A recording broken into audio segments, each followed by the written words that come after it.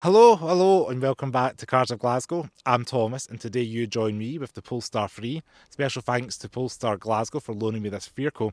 And today I'm going to give you first impressions and quick look at the vehicle. So this is the exterior of the Polestar 3. Up front, you can see what catches my eye is this kind of little aerodynamic front spoiler. And just below that, you're able to see all your things, like it says here, like Smart Zone Cluster. It's even got a little heated element just left of that camera there, which is going to be helpful for the winter time. Now, this colour is called Midnight, and in today's Scottish sunshine, you can see it's doing a good job of reflecting the sun, and you can see the flake in it just about there. Now, comment below what you think of the front end. I think the new Polestar design language is very clean and futuristic looking. Now this one is a launch edition, so it does come with the Pilot Plus pack, the Pro pack, and these beautiful 22-inch wheels, which I will give you a quick look at. Now, all the launch editions do come with these Swedish Brembo brakes, which are this gold colour, which the brand is known for. You may have seen that in the Polestar 2 Performance with the seatbelts. Now, I love the kind of two-tone look of these rims. They are huge, and for anybody interested, we are riding on 265/40 R22s. These particular ones are Pirelli. Similar fashion to what we've seen with the Polestar 2, we do have this Polestar 3 telling you the kilowatt hour battery style, kind of in the same vein of what we've seen in Polestar 2. They kind of mimic what cameras do. With the font, this is a 111 kilowatt hour battery, so it's one of the largest for a production vehicle. I do believe there's a General Motors vehicle out there with a larger kilowatt hour battery, but this is pretty chunky for UK roads. Now down the side of the car, you're going to notice we've got this cladding with a little thin silver strip running along the side of the doors here.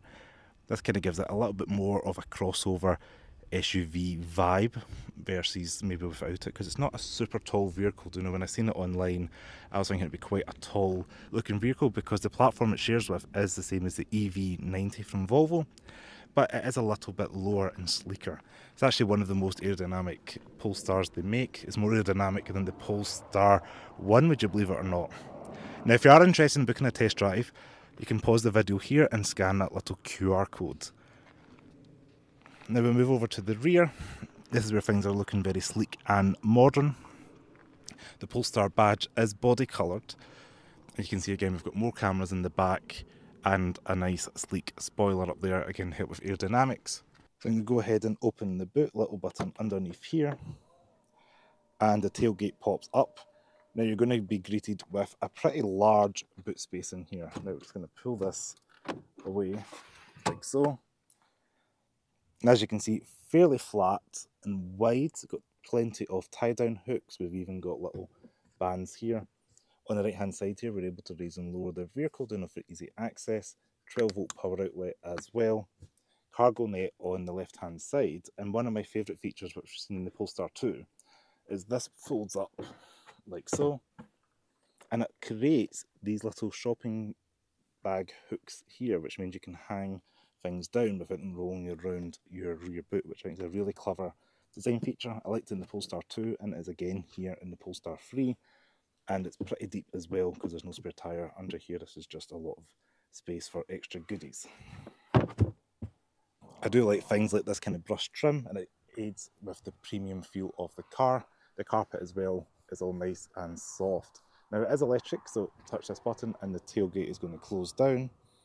Adds a little pace, as you can see. And if I step back, you're going to get a good view of the rear three-quarter of the car. You can kind of see that aerodynamic angle to the back, but don't worry, the rear space is pretty generous. So if I open the rear boot door, you're going to be greeted with nice high-quality cabin materials on the door card. I like this Bowers & Wilkinson little strip going across. This does have the zinc interior, so it is almost off-white kind of cement grey colour, and this is like your switches here for like your windows and your door release. Pretty impressive large big buttons, and then even the speaker grille itself is a nice design pattern to it.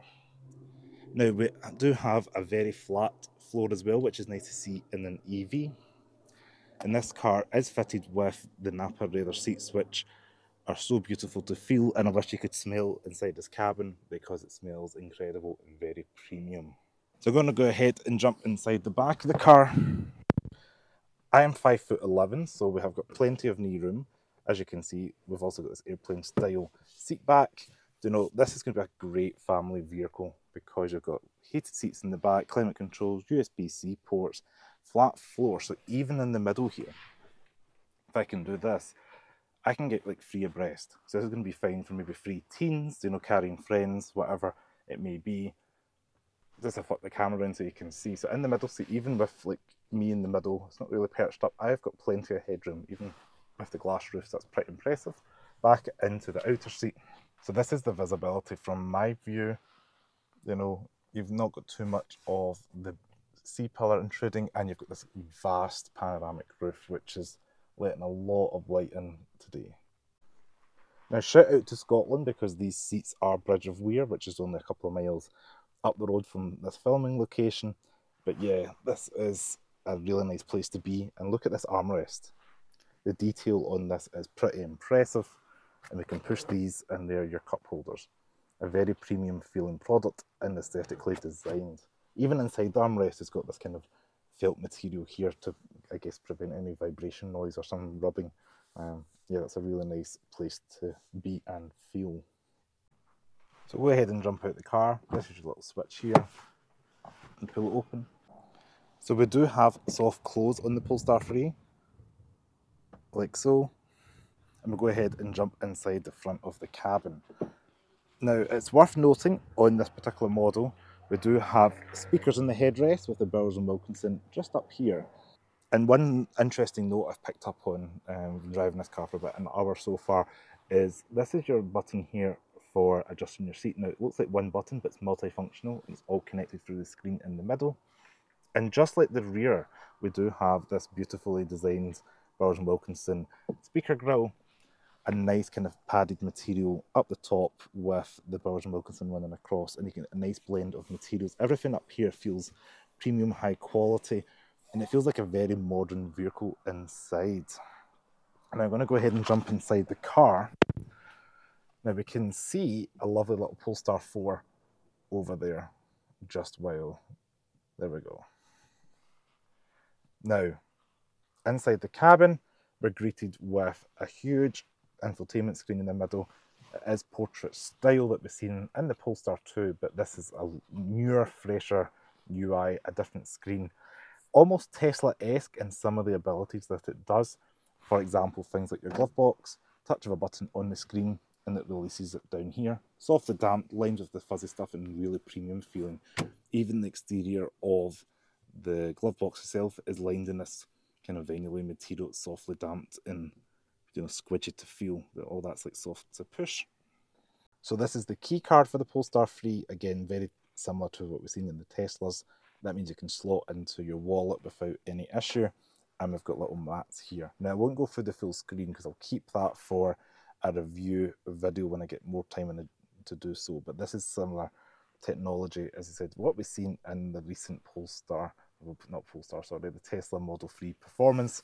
So you're able to adjust things like your heads-up display, your steering wheel, all like that at a touch of a button.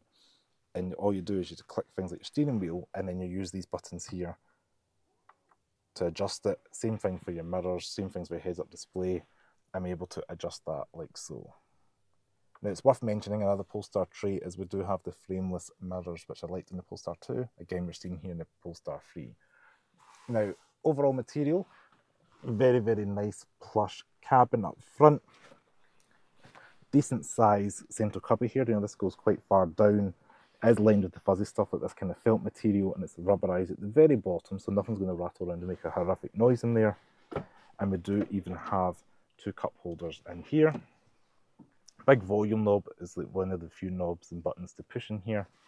And we do have stock, so we do have physical things for your indicators on the left, and then on the right hand side your drive.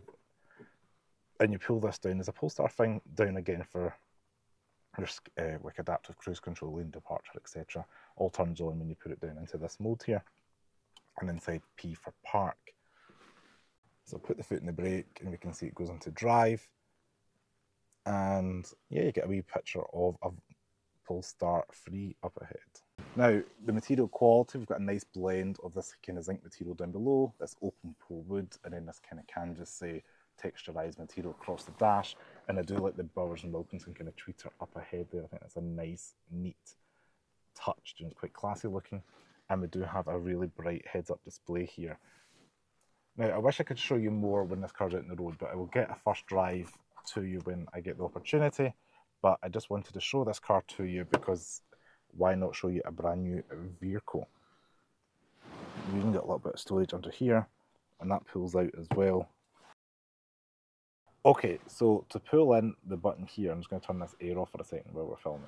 So we've got the seats up here. There's a little button on the side of the seat here. You push that in, and that allows you to adjust. Now, remember earlier on I showed you this little square that allows you to adjust the seat in various ways. You can tilt, you can do the lumbar support, etc. As you can see, pushing that again does the sides for the seats as well.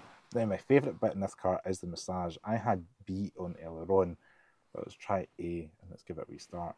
So we get a 20-minute massage. So if you are somebody that appreciates a little bit of a massage on a drive, or equally maybe you're on the road a lot, you're probably going to appreciate this car. Now, it is on at the moment and it feels incredible.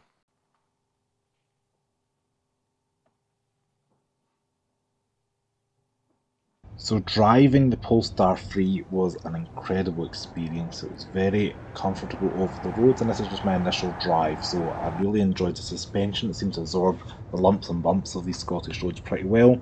Dynamically, it was really impressive in hiding that curb weight of over 2,600 kilograms. You didn't really feel the weight of the car. This is the dual motor version, so 0 to 60 is an acclaimed 4.8 seconds, and we do have a claimed 392 miles of range.